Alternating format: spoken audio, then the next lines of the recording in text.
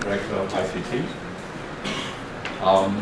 Faculty of Medicine and Health Science, and Institute of Social Informatics and Technological Innovations, proudly and with great honor welcome you to the first University Public Lecture of the year. It was clever. And before we start, I'd like to explain a bit the format for today's lecture. The two presenters today, I will introduce you in turn, and they will present uninterrupted. Q&A session will follow when both of them have finished presentations. And the last bit of today's agenda will be a presentation ceremony, so please don't leave until that is concluded. Now the first lecture is entitled Diet and Colon Cancer. May I introduce you to the speaker? Professor Go-Hak-Soo is no stranger to us. Although he was born and bred in a town called Muka. You know where Muka is?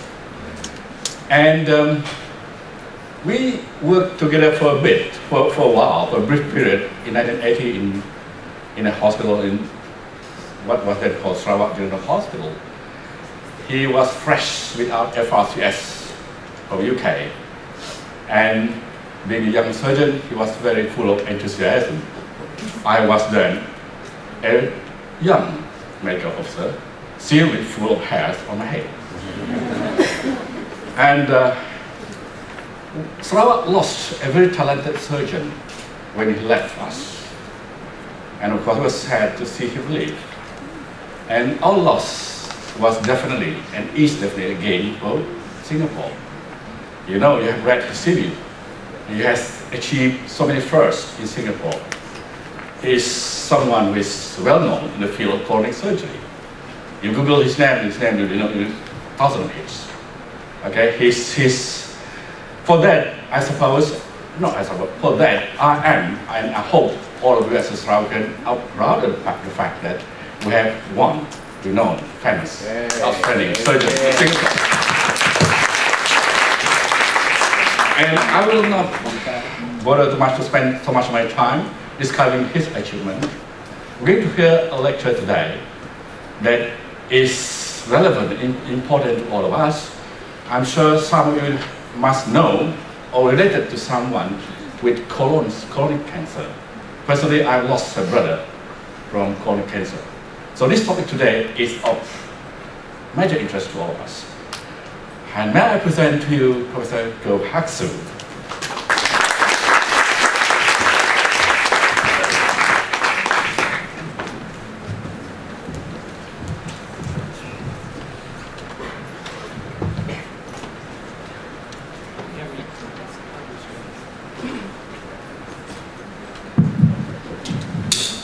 Thank you very much, Professor Riley, for that kind introduction. Professor Hatter, honored guests, ladies and gentlemen.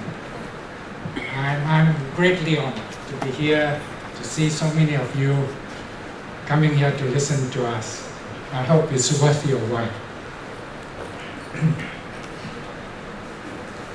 I'm going to talk to you about diet and colorectal cancer.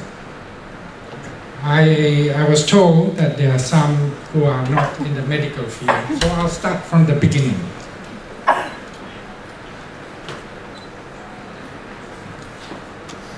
This is the colon. This part is the rectum. Rectum comes from the Latin word of being straight. The straight part of our large bowel is the rectum. That's why we always refer to colorectal, which includes the anus. So there are three parts to the large bowel. You have the colon, and that starts from the appendix side all the way around, and this is the rectum, and here's the anus. What are the functions? Why do we have large bowel or colorectum? First and foremost, it is for storage. If we don't have a colon, we will all be wearing Pampers. So it's very important that it stores waste product. like, I don't know, is it PWD works? Is it here that deals with storage of waste material? It's also an important organ for absorbing water. When our intestine, the small intestine, the content of the small intestine enters the large intestine, which is the colon, it's a large volume of water. I don't know whether you know, it is 11 liters of water that comes in to the large bowel. And that water is absorbed by the large bowel.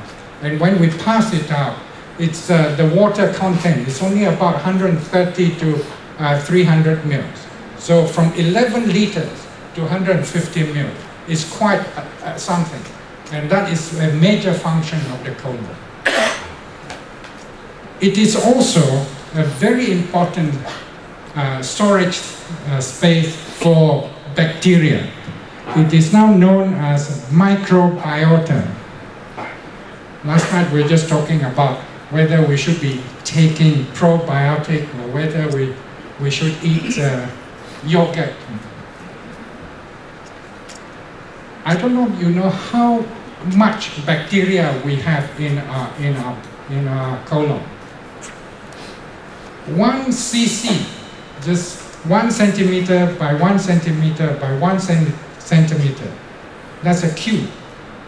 1 piece of our fecal material contains 10 to the 12 bacteria. That is 1,000 billion bacteria. And each one of us probably have 2 kilograms of fecal material in our colon. So we are talking a large amount of bacteria, which is in important balance for us to have good health.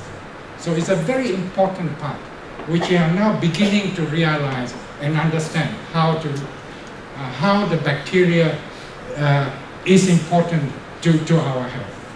So when you take, say, yogurt, or I don't know whether you have Yakult here, which is very popular in Singapore, a can of Yakult, or they say there's a lot of bacteria in it, something like 300,000. But it is like a drop in the ocean when it goes down to the colon. So whether you take Yakult or yogurt every day, it's not going to make any difference to our health because we have so many of the bacteria in it. It's very important to realize that. And the third thing, the fourth thing, is that it helps us to digest fiber. We are not rabbits, we are not cows and horses. We cannot digest fiber. Human beings just cannot. But we do break down some of the fibers because the bacteria in our colon helps to break down some of the fibers. And it is important, that is important function. So this is briefly the function of the colon. Now what is cancer? This is a normal colon. Can I point this? Can I use this to point? Which is that? This one? This is one? Yeah.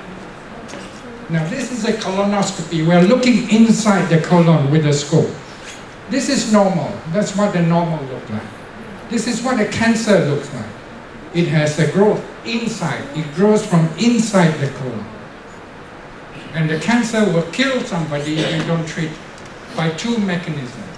One is that this thing can get completely blocked up. Then you are blocked. Your system is blocked. Then you have pain, you're vomiting, and if the colon bursts, then you die.